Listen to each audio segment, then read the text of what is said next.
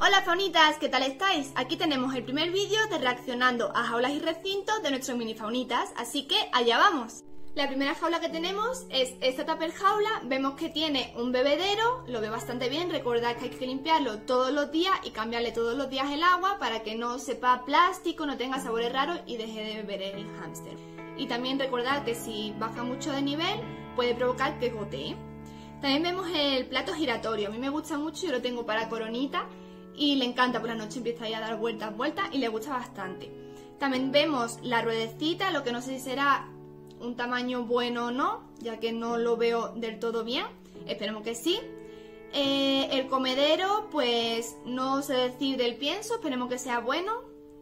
Recordad que las semillas hay que evitarlas, siempre lo mejor los peles, los trocitos de pienso, para que no elijan las cositas. Se le puede dar alguna semillita, pero de vez en cuando, y que no sea solo esa dieta, ya que solo con esa dieta engordará mucho y no tendrá una dieta equilibrada. El tubito le suele gustar mucho a los hámsters y el sustrato es como trocitos de papel hecho pedacitos, le gusta mucho, pero hay que recordar cambiarlo muy a menudo porque absorbe mucho el pipí y puede crear humedad y problemitas en los hámsters. Y lo que sí, le pondría un poquito más de sustrato para que puedan escarbar. Nuestra segunda faunita nos ha mandado dos fotos, así que vamos a reaccionar a ellas como si fuera un antes y un después. En esta primera tupper jaula vemos heno, que es súper importante tanto para material de nido como para el desgaste de los dientes. Vemos también una mazorquita, que es un mordedor, que normalmente no lo suelen utilizar, pero se lo utiliza, estupendo para desgastar sus dientes. Vemos también una cajita, no me gusta porque tiene tintes y pueden ser muy tóxicos para nuestros hámsters, así que mejor cambiarlo y sustituirlo por uno que sí sea apto para hámster. Vemos también un tubo de cartón, es súper bueno porque así pueden roerlo para coger material de nido o pueden utilizarlo para entretenerse y pasar por dentro, les suele gustar bastante. Y esta es como la segunda parte, el después. Vemos también que sigue teniendo el tubito de cartón, seguimos diciendo que es súper bueno. Y aquí ha añadido también trocitos de papel, muy buenos para el material de nido, eso es muy importante. Hemos visto que ha cambiado la cajita de cartón con tinte tóxico por una casita estas de glue, que son bastante buenas y suele gustarle más. Además es más calentita.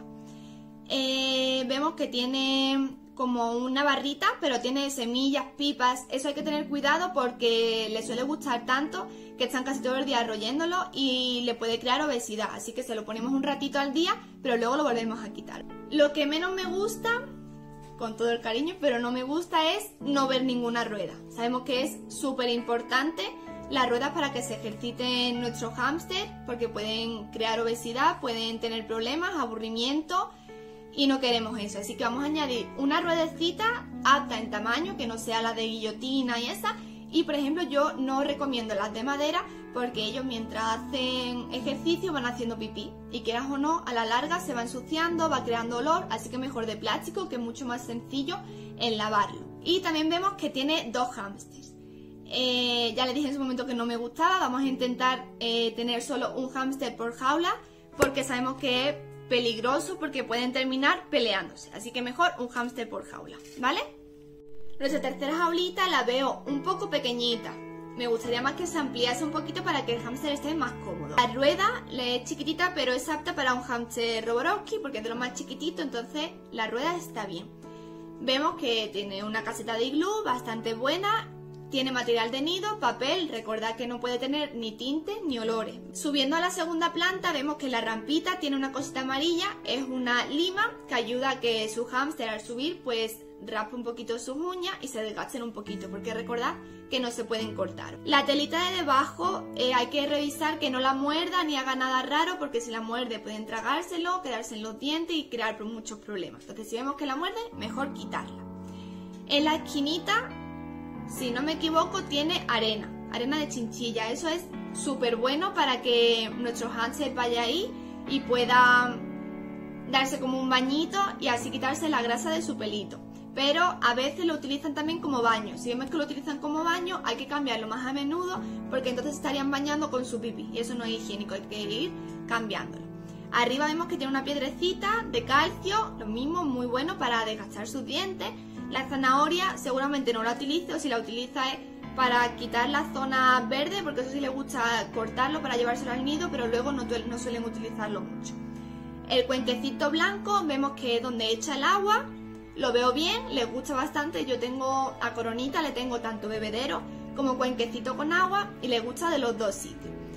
Y el pienso me gusta mucho porque es pellet, así que está bastante bien, me gusta, pero eso sí, vamos a ampliar un poquito el espacio. Y listo, faunitas, espero que os haya gustado. Recordad que me podéis seguir mandando fotos para el siguiente Reaccionando a Jaulas y Recintos, tanto al Instagram como al correo electrónico. Lo dejo abajo en la cajita de descripción, ¿vale? Muchísimas gracias, espero que os haya gustado.